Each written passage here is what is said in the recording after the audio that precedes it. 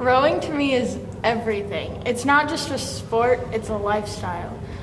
I think the greatest part about rowing is the fact that it's a group of people that are all working towards the same goals, and you really can't succeed on the rowing team without everybody doing their part. I mean, you could be the best rower on the team, and if you're not working with your teammates, you're not going to go anywhere. So rowing has given me an opportunity to meet and compete alongside with some great teammates.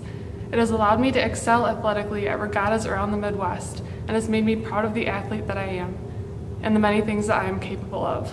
It has also taught me that everything you do has a purpose and leads you somewhere, just like every stroke you take brings you closer to the finish line, to that medal, and once you're there, you feel like you've accomplished something big and should be proud of yourself.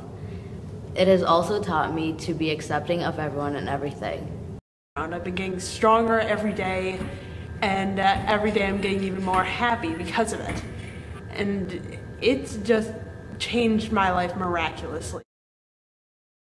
Important to me is it's a place where I feel like I belong and like I'm a part of a team. I've had my ups and downs with rowing, but in the end I always know that I am welcomed and loved. Randall, I've made some of my best friends who I know will always be there for me no matter what. We're kind of like a big dysfunctional family.